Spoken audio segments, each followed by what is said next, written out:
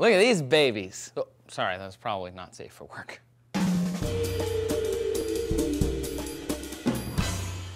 Hey there, handy men and women. This is DNews. I'm Trace.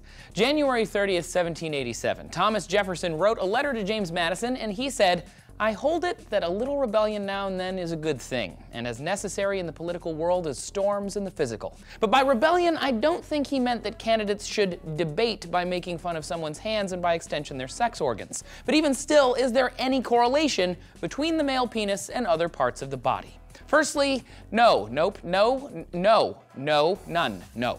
A study in the journal BJU International literally looked at and systematically reviewed tens of thousands of male members to finally deflate any debate about our sizes. This and any other studies have found average penis sizes had no strong correlation with testicular size, weight, or whatever.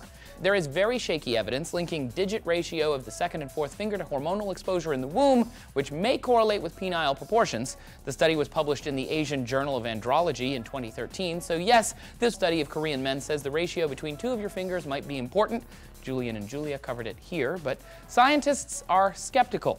You know what they say about men with big feet, though, right?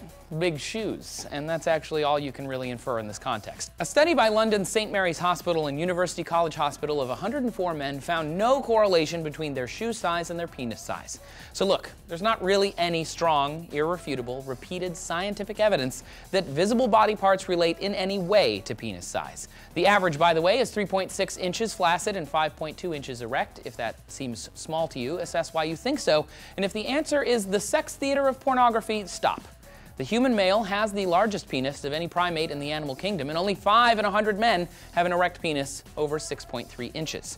And after all of that, if you're worried about penis size, welcome to the club. Only a third of men surveyed were satisfied with theirs, according to a 2013 Journal of Sexual Medicine paper. The researchers said that most men surveyed had issues with their height, weight, and penis size. Their feelings on the matter were heavily tied to their self-esteem. And in fact, the researchers found no matter the size, some people were just bratwurst braggarts, even those with a teeny weenie. Finally, women surveyed in a paper in Proceedings of the National Academy of Sciences in 2013 found size as just one little factor in a huge array of measures of attractiveness. Big dongs were related to attractiveness, but small ones didn't hurt attractiveness. The ladies honestly just didn't care about it that much. As Science magazine wrote, quote, "To really reap the benefits of a big penis, a guy needs to be attractive in the first place." Also, attractiveness aside, does the size of pretty much anything under your clothes make you a good or bad leader? We are watching people vying for the most powerful office in the United States verbally measuring fat shaming and comparing hairstyles. They're concentrating on appearance, and people aren't laughing at them, but with them. But even still, they're not alone. Appearance is something that politicians worry about. For example, why don't campaigning dudes have beards anymore? Find out in this video.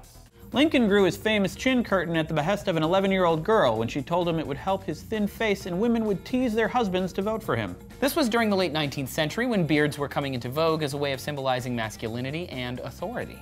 Do you guys think it's fair to make fun of somebody's self-esteem in a presidential debate? Let us know down in the comments. Make sure you subscribe for more DNews, and we will be here every day. Thanks for watching.